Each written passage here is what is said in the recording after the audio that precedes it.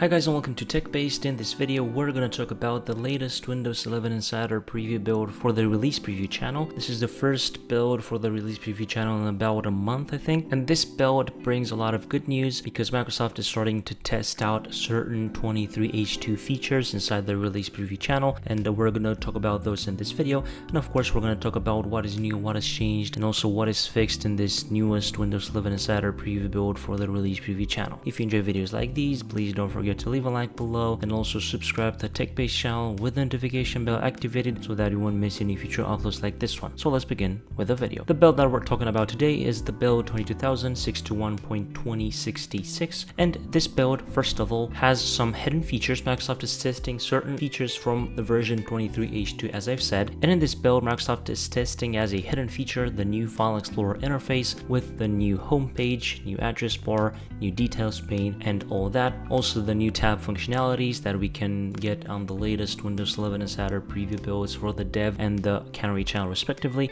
And I think this is very good because for those of you who don't know, the release preview channel is basically the closest channel to the main release, and if Microsoft is starting to test out features like these in the release preview channel, well, it means that of course those features are pretty close to being released on the main release. There are not any other 23H2 features that I can show you inside the release preview channel right now, but of course in the next few builds Microsoft I think will test out more and more features until we will get them all officially on the main release. Now let's talk about a few changes and improvements in this build. This update addresses an issue in the Windows notification platform. The issue affects how much power your device uses. This update also addresses an issue that affects certain CPUs.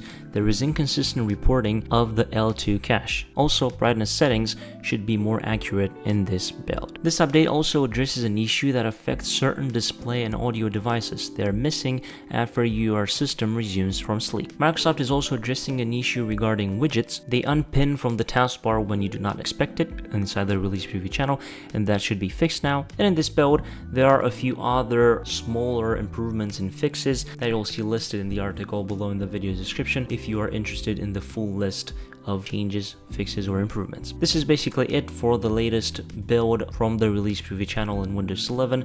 I hope you enjoyed this video. If you did, please don't forget to leave a like below and also subscribe to the TechBased channel with the notification bell activated so that you won't miss any future uploads like this one. I was Emmanuel from TechBased. Until next time, have a nice day.